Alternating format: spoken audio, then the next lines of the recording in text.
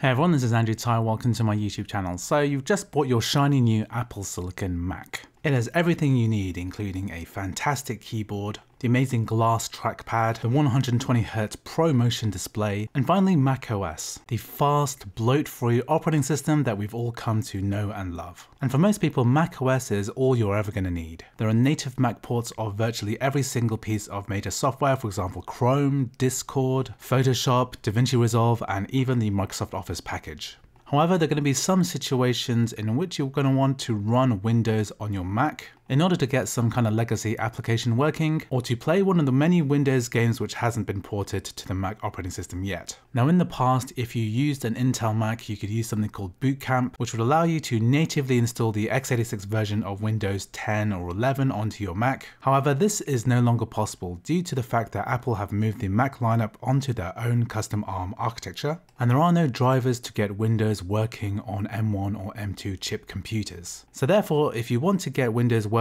locally on your Apple Silicon Mac, then you're going to have to use a virtual machine. And what this is going to allow you to do is to run a virtual instance of an operating system like Windows 11 ARM in a layer that's actually abstracted from the Mac hardware, and the results can be extremely impressive, all thanks to the speed of the Apple Silicon Mac's hypervisor. The experience can often feel native-like, and for a long time the Apple Silicon virtualization was actually faster than Microsoft's own Surface ARM lineup. And some implementations, for example Parallels, can actually run AAA titles despite the fact that these are x86 games being emulated by the ARM operating system being virtualized on a Mac. So today what we're going to do is to compare the three main virtual machine software. So there's Parallels, which we've just talked about, and there's also the free implementations of UTM and also VMware Fusion. And we're going to compare their different prices, how user-friendly they are, their customer service support, their compatibility with Windows games, and also how fast they are and how much power they consume. And this brings us to the sponsor of our video today, which is Ugreen, who have kindly sent me the extremely powerful and compact Ugreen Nexode 140W GAN charger. And I'll definitely say that this is a pretty big upgrade if you use any MacBook.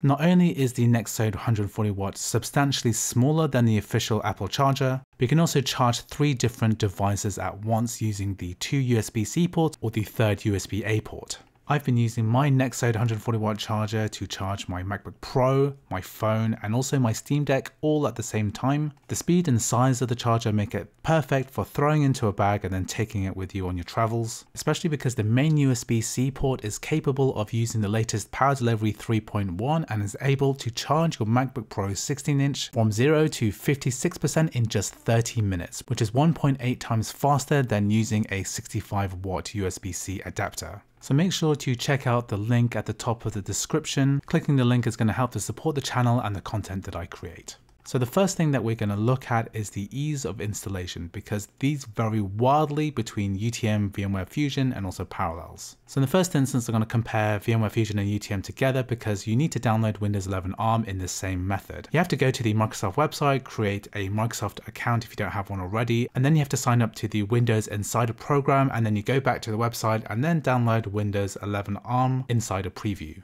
And then if you're using VMware Fusion, then what you're going to have to do is to install Homebrew and then QEMU, and then convert the Windows 11 ARM image into a VMDK file. However, if you're using Parallels, then all of those steps with UTM VMware Fusion are completely unnecessary. Within the installation wizard, you can just press Get Windows 11 from Microsoft, and Parallels will take care of everything else for you. So now what we're going to do is to compare virtual machine driver support.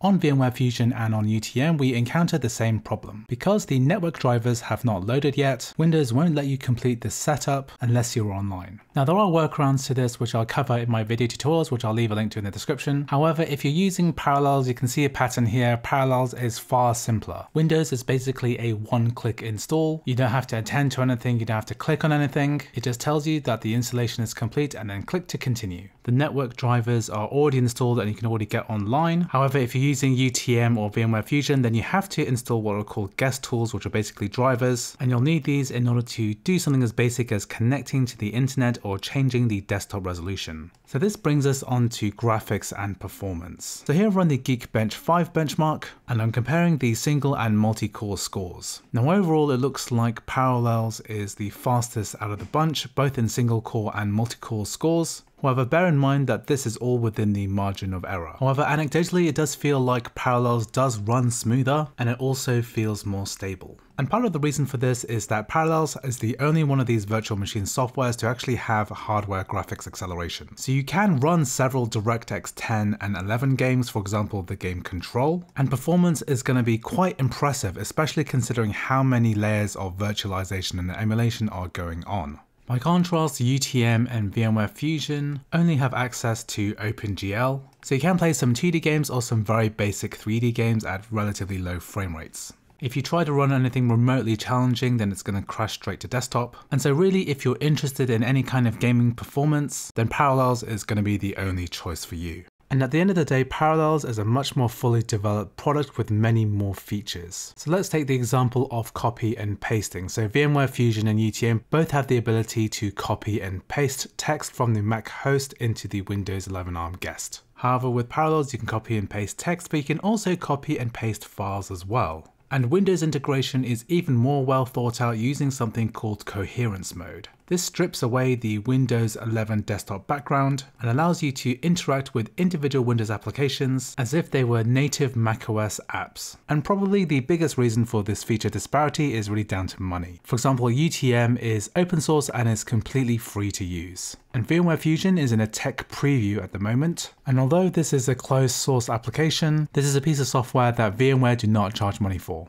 By contrast, Parallels is actually quite expensive. The cheapest standard edition is $99.99 per year. However, if you're interested in reducing the price, then make sure to click at the link at the top of the video description. Every new purchase will help to support the channel. And then once you press the Buy Now New License button, you can enter the coupon code AppleWiki10. If you press the apply button here, then what you're going to get is a 10% discount. So the biggest limitation of the standard edition is the fact that we are limited with our virtual RAM and virtual CPU cores. However, in my testing, most software and games seem to work great at the 4 CPU core limit, so I'd recommend sticking with the cheaper option.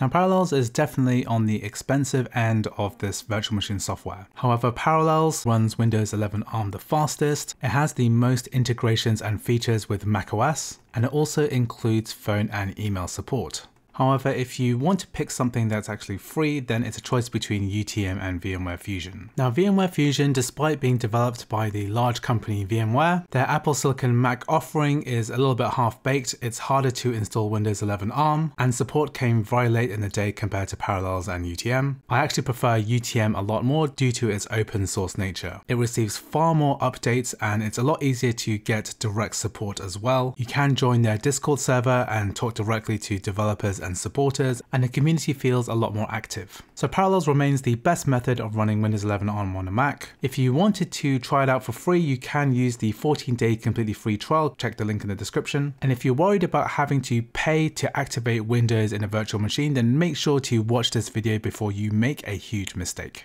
Anyway, I hope you found this video useful. If you did, please like, please subscribe, and I'll see you in the next video.